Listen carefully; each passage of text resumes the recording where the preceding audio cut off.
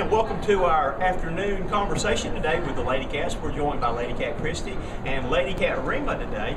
Ladies, we're going to talk a little bit today about exciting victory over Miami, a nail biter this week. It was a nail biter, 51% to 49%. It was really close. So thank you for all your help and support and getting people to vote for us. Well, I tell you what, we had fun. I still have got computer elbow from trying to. I think I came close to 3,000 votes that I put in. I'm lucky to still have a job though. But talk a little bit about it though. You talk about it being close. You trailed most of the way, but were able to come from behind in the final 2 hours to win the thing. Oh my gosh, well, I'm pretty sure that none of the dancers slept. I know that I didn't. I know that none of the girls on our team did. We were up all night voting, sending out as many tweets and Facebook messages, statuses as possible. So we were, we were like praying, and then it just, luckily in the last 2 hours, we really pulled through. You know, it seemed like it's kind of a disadvantage having to play Miami in the second round. You got the first round bye. Probably the biggest hurdle you had to take on was actually the first participating, I almost say game, but the first round you actually had to have voted. I agree. Obviously Miami, they're very tough competitors. They've won it 4 times. We're still the only team to ever beat them, so it was nice to be able to do that in back-to-back years. And again, like you said, they're 4-time champions there. And you were at a disadvantage because with them having LeBron and Chris Bosh and all, they probably get 1 million hits a day on their website, like that. But it's got to make you feel good that the community, everybody came through. And in a way, even though you're defending champions, you pulled off, I guess, the upset in the first round. Yeah, we definitely did. We appreciate so much everyone's support. Everybody just showed their Carolina pride, and we appreciate it so much because I know that we made a huge effort, and it was awesome to see like everybody else make one too. It's got to be fun too. You mentioned that. I know I went to bed about 2. And thank goodness the NCAA championship game was boring, so I sat there the whole time. I found a secret way of where you can get them on and on and on, and you don't have to put the wacky codes in over and over again. If you just bypass that and click on and go to the bottom and do it, you don't have to put the letters in, which I could never read anyway. Where it kind of sped up the process though. But what secrets do y'all have as far as being able to get the votes in? You don't want to give away your secrets. But you maybe I'll help some of the voters out there. Well, you must be a hacker or something. I don't know how I did. You bypass the secret code. No, we actually just created as many logins and email addresses, maybe some fake ones. I'm sure .com is going to be sending out emails to people that don't exist, but that's okay. Whatever it takes. It was definitely a team effort, and whatever we have to do to win. And it's got to be something too makes you feel good in the community, where the community bounced around. I know, that matter of fact, I've got to come up with an autographed calendar by the Lady Cats because I had people in Tennessee voting.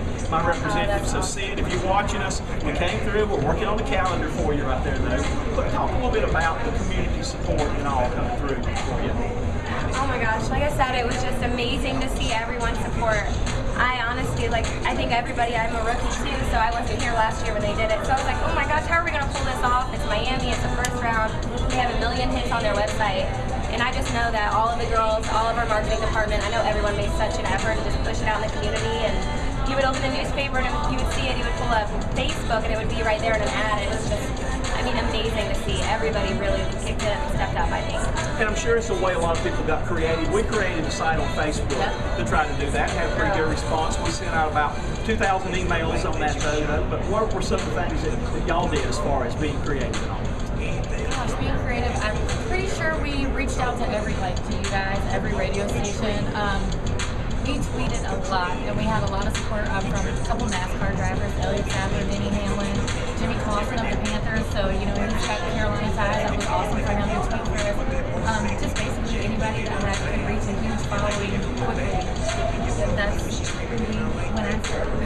And the bad thing is no rest for the weary. You get that win behind you, and then the next day we're at it again. And I think off to a good start. Last time I stuffed the ballot box, I think it was 67 to 33 right now, though. But still, you've got another ways to go on that, though. So.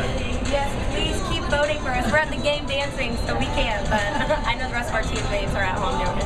Well, I'll be voting during the game. Okay. I'll have my laptop with me, and we'll go for that. But you've cleared a major hurdle in Miami, but you can't take anybody lightly from here on out.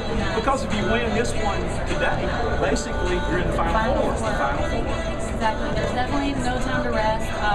As soon as you think that you got it and you let your guard down, that's when you're going to get beat. So we refuse to get beat. We're still going hard after it. It doesn't matter who we're up against. We want to definitely bring this team. now, I don't know what I can officially call. I want to call the Buck Squad the Buckettes, but I don't think they would like that name right there. What their name officially is.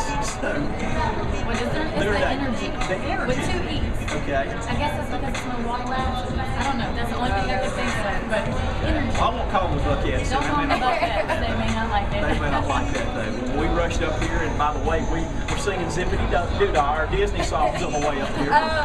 We didn't have time to stop and buy chocolate, so chocolate along the way though. But would you feel like at this point right now that maybe y'all are the favorites to win again?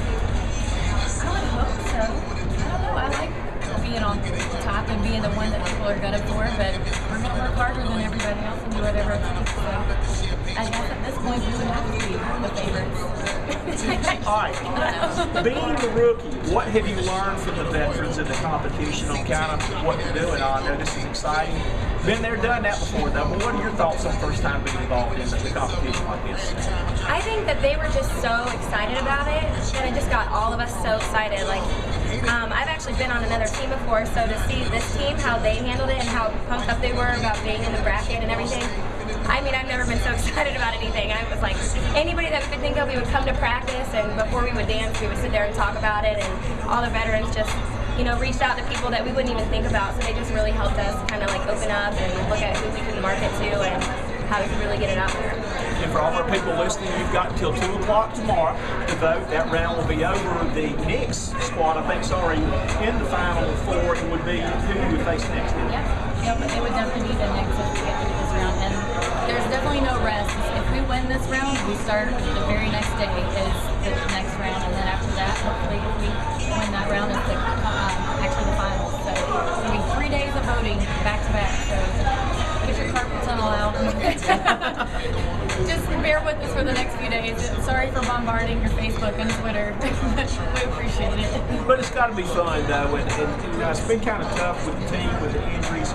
Realistically, it's going to be hard to make the playoffs. Do y'all feel like now that y'all got to carry the banner with excitement right here, with trying to round out everything on a positive note? Oh, absolutely. I think we just, you know, we hold it really high. We're very honored, and, you know, we take a lot of pride in it, and that we appreciate that the community does too. So, you know, if we have to carry this team, we're going to do it. Sounds good. Well, ladies, what would you want to tell right now to our viewers out there and our listeners? Any messages you can give them right now? What would you want to tell them?